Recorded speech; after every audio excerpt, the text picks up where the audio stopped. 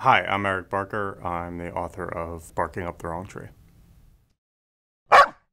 Nash and Stevenson were two writers, two educators at Harvard Business School who looked at when people are successful, what metrics do they use to try and figure out whether they're getting ahead, whether they're really achieving life success. And they found that two mistakes that people often make are they try a collapsing strategy or they try a sequencing strategy. Neither of these work very well. Collapsing strategy is when you take all of the ideas of success and you collapse it into one metric. So you might say, make as much money as possible. If I make as much money as possible, then I'm going to be successful. I'm going to ignore my health, I'm going to ignore my relationships, I'm going to ignore my happiness, and I'm just going to make as much money as possible. Obviously, you might do pretty well in the money area, but you're not going to have life success because one metric isn't enough. Other people try a sequencing strategy. That's where they break their life up and they say, first I'm going to work really hard, I'm going to make a lot of money, and then I'm going to focus on my relationships, and then I'm going to be happy.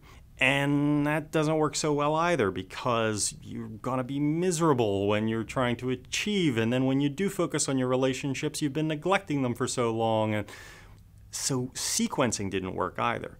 So what Nash and Stevenson realized was you actually need to be thinking about 4 different metrics.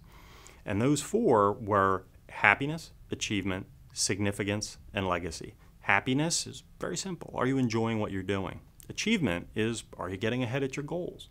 Significance is what you're doing contributing to the people around you, who love you? And then legacy is, are you making the world a better place? Are you contributing to the greater good and to the future?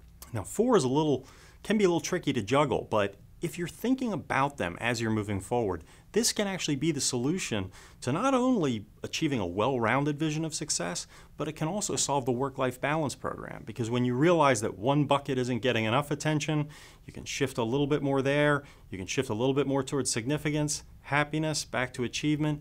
And if you just kind of keep your eye week to week on those 4, that they're always just increasing a little bit, this seems to be one of the secrets towards having a well-rounded, successful, balanced life.